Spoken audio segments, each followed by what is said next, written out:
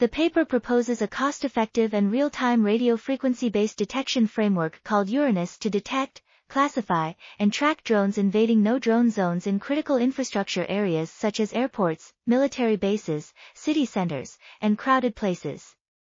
The framework uses real-time data provided by the radio frequency/direction finding system and radars to identify and classify multicopter and fixed-wings UAVs with 90% accuracy.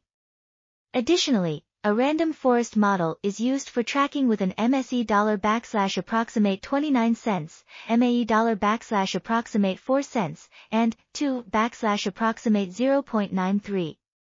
The analysis shows that URANUS is an ideal framework for identifying, classifying, and tracking UAVs that most critical infrastructure operators can adopt. This article was authored by Domenico Lofu, Pietro di Gennaro, Pietro Tedeschi, and others. We are RTCLTV, links in the description below.